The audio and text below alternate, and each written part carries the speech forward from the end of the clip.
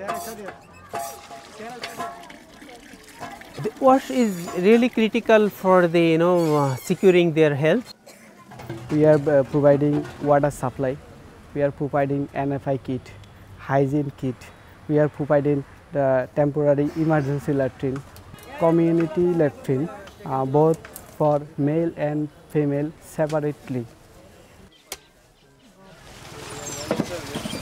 Our plan was to install 20 deep tube wells here in this Kutupalong makeshift settlement.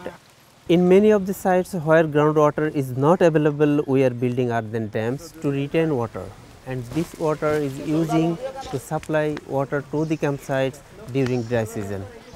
100,000 population that directly benefiting from IOM water services here.